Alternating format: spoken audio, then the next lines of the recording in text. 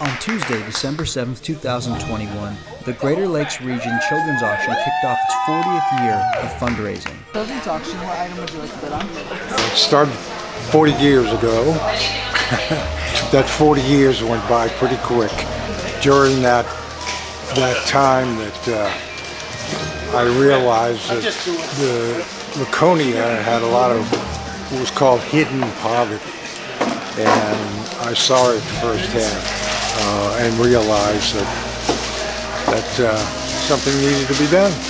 So we quickly put together our first fundraiser that then benefited the Santa Fund of the Lakes region.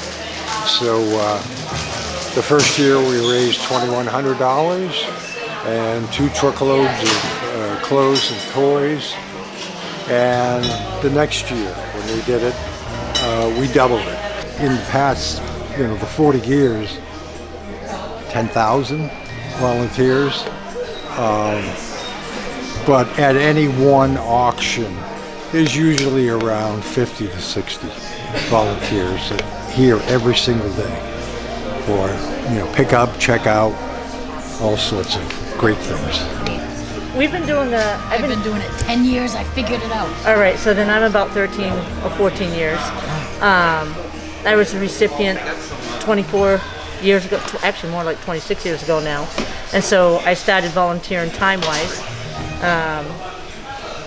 Lisa's been with me since, yeah, I pulled her in. It was really hard to get in here because there's so many volunteers. But yeah, this organization is phenomenal. Yeah, let me show you.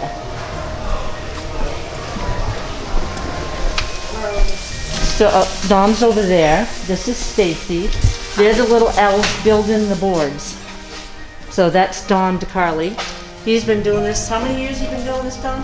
Oh, forever. 20 plus. Yeah. Ish. Yeah. So he's building the big boards. We probably have more items going into the auction than we have in years past, so that's kind of an encouraging